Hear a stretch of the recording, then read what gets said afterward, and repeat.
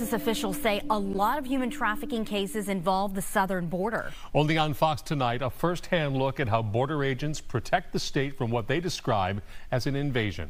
Fox 26's Matthew Seedorff is reporting from Del Rio. Authorities at the southern border are noticing a change in recent weeks. While they're seeing less migrants crossing illegally, many of the ones they are seeing are choosing to run. Now common sights along the U.S. southern border. We get people crossing daily by our house. Day after day, new groups of illegal migrants overrunning this Eagle Pass neighborhood, trying to hide from the law. There are some people coming for the benefit of the good, but then there's some that come for the bad, and it's just those moments of walking out of your home. Do you feel safe or not? This is a commonly used trail that they come up. While walking a trail with Border Patrol, they did cross the border illegally, so we're doing what's called the field intake. They discover migrants at least 2 miles from the actual border. This is a smaller group than what you guys are used to, right? Yes, yes. So this is probably just part of the group that scattered.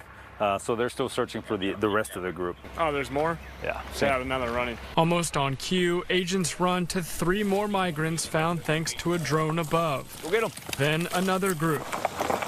All adults traveling alone. Very close to a train station. This is one of our challenging areas right now. As soon as that train's starting to roll out, we'll see them run and try to jump into the train. Very dangerous. We've seen a lot of injuries out here, a lot of deaths. In my entire 27-year career, this is the busiest it has ever been. But now we're starting to see a shift back to trying to evade capture. We're having to actually find the migrants and apprehend them as opposed to them trying to find us. Border Patrol's Del Rio sector recently apprehending about 1,000 migrants a day. That number last year more than double. ¿De dónde eres? Colombiano. ¿Dónde vas? This family of 4 from Colombia, Nueva York, si es posible. trying to get to New York City. ¿Por qué? Pues me gusta y pues quiero trabajar ahí, si es posible. They'll lay clothing on top of the concertina wire. Some of the migrants have actual wire cutters that they bring with them.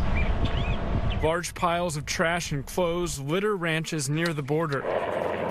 Signs tell those who illegally cross the river to follow the road, giving overwhelmed agents a chance to help those seeking asylum. Sometimes they are turning themselves in, and a lot of times they're turning against us. Right now we're getting onto an airboat. This is one of the main deterrents that they try to use to keep migrants from even getting into the water.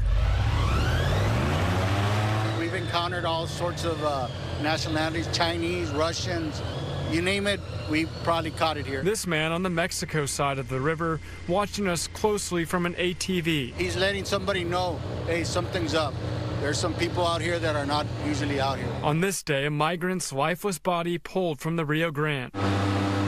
Just in the Del Rio sector last year, agents recovered 35 bodies from the water while saving more than 65 people from drowning. The boats were designed to try to deter people from crossing, but usually what the smugglers will tell them, if you see the boat, if you're struggling, they're going to help you. All right, we're going to have a bail out. In nearby Kinney County, the chase is on. Put it politely, we're getting our butts kicked every day, day in and out. A rural Texas county near the border, population about 3,000. Right now, you are being placed under arrest for smuggling of persons. You understand? You understand?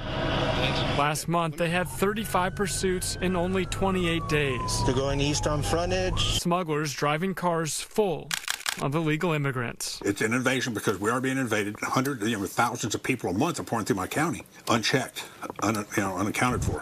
Go and put your hands behind your back.